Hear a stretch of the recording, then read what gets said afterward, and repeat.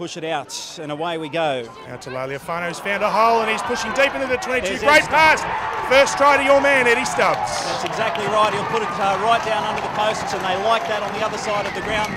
Look at that. That was a good play from the line out there, Dave. Christian Liliafano making the break, and Ed Stubbs, there he was on his left shoulder. He just popped it up, and round he goes for a 5-pointer under the posts. Liliafano looks like he's got mountains of time to do what he was doing out there. He was able to get through that gap and draw the defender before getting that beautiful pass off to Stubbs for the try. Okay, so the Tui scoreboard reading with just 4 minutes gone. The Vikings 5, Queanbeyan 0. Okay, so Christian Liliafano shapes up. He approaches the ball. He has hit it out to the left, and look at that, it's straight through. Done very well. 6 points for Christian. Viking leads 10 points to 0. So it's with Monkatupu onto Huia, out to Liliafano. Oh, innocent pass there. It looks like the chainsaw. He's fired it up the 2-stroke. He's popped it inside for number 12. But they brought him down right on the 22, Dave, and goodness gracious, Jamie Marmont away. They loved it over there. Oh, there's some fish flying. Still 1-3-on-1. Oh, they're all fired up. They are indeed. Drop ski hookers are always a good battle.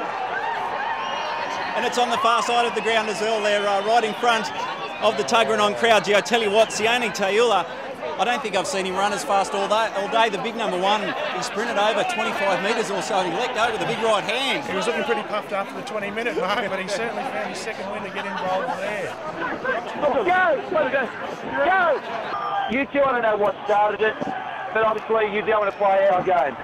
You'll both have 10 minutes for fighting and throwing punches. For punching, 2 reps. 1 rep. They're just having words to each other as they trundle off together. Not your fight. You ran from a distance and threw punches. That's not acceptable. You threw punches. It's not acceptable. 3rd man in. Captain.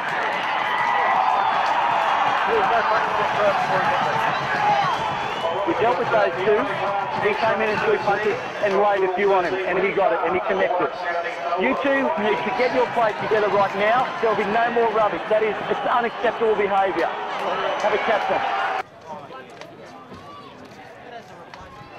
Oh, kick in their own try line area, dead ball area, out in the 22, taken on the full by the chainsaw, skipping and jumping.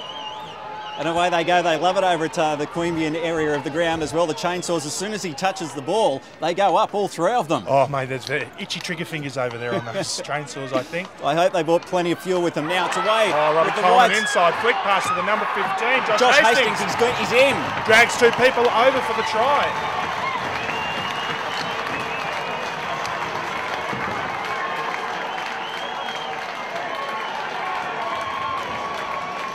Well, the number 15, Josh Hastings, he's taken that nice and deep. He's burst through the first line of defence, and once he had eyes for the try line, he was through. He's put that down just to the left-hand side of the try line, right in front of all the Queanbeyan supporters, and they love it. Oh, that's the end you want to score on, certainly. The Queanbeyan whites and pinks up the end, they've just been going nuts on the drums and the chainsaws, and that was probably just rewards for the extra players that they've got. So John Kevin has a reasonably easy kick to add the extras. Short ball from Laliafano to Stubbs. And it looks like he hasn't let go again, holding on to the ball. So Queanbeyan with it now.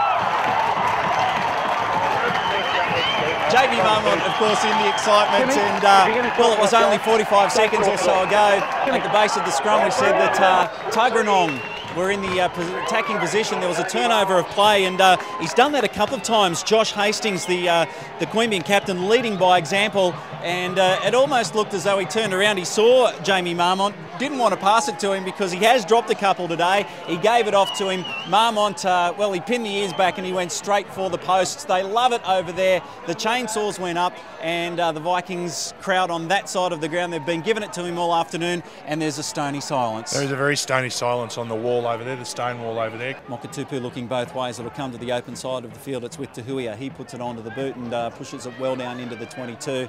Jamie Marmont collects the ball. Oh, and he's been smothered with that kick. It's play on. Looks like Eddie Stubbs is going over for his second try for charge down.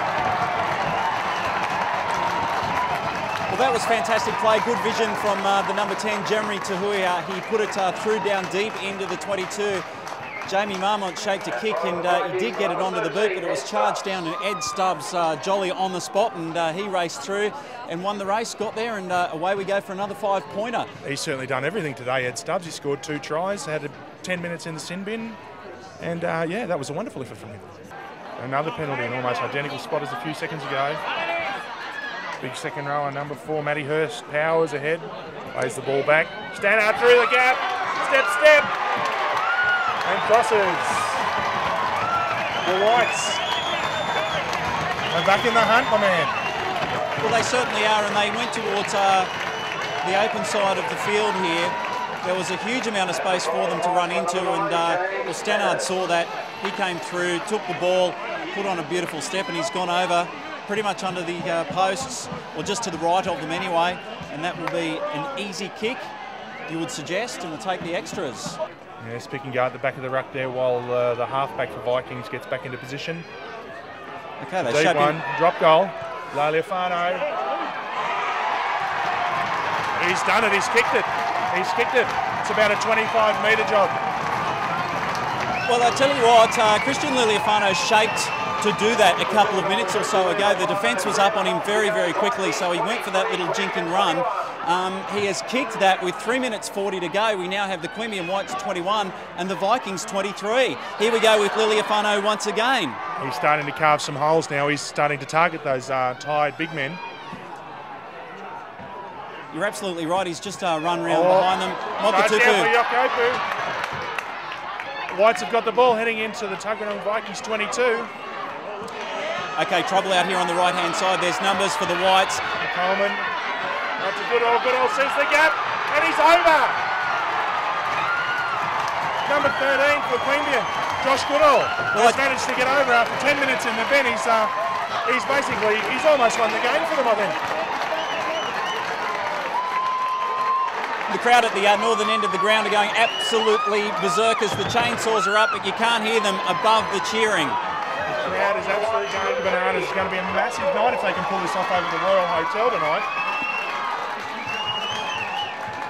Well, that all came from Bo Mokatupu.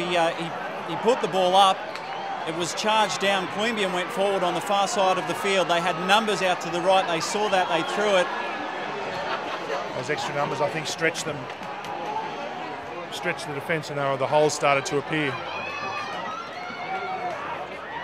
2 and a bit minutes to go. Conversion to come to take it to 28-23. It's going to be a barnstorming few minutes to finish, I think. Well, there is little doubt Tuggeranong will have to come out absolutely firing. Oh, John Kevin slid it through.